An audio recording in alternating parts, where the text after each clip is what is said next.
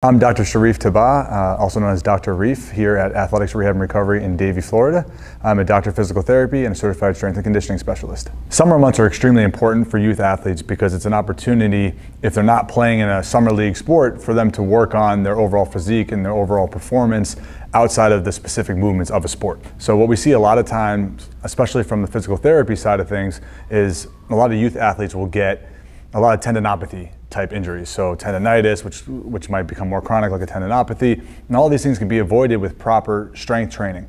What happens is, as a young athlete doing a particular sport over and over and over again, they're overloading certain muscle tissues, but without taking the time to build strength, the muscles aren't able to absorb all the force. So what happens is a lot of the force goes to those tendons, leading to tendinopathies.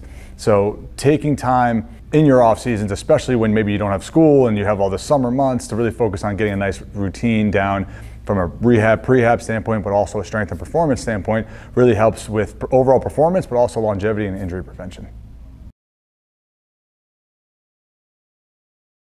We really hope you enjoyed that video. If you'd like to see some more from Vertimax, subscribe to this YouTube channel as we're constantly adding new videos. Here are a couple that you might like. Don't forget to download the Vertimax app on your phone or your desktop. There you can find some complete training programs and additional training videos. Good luck with your training.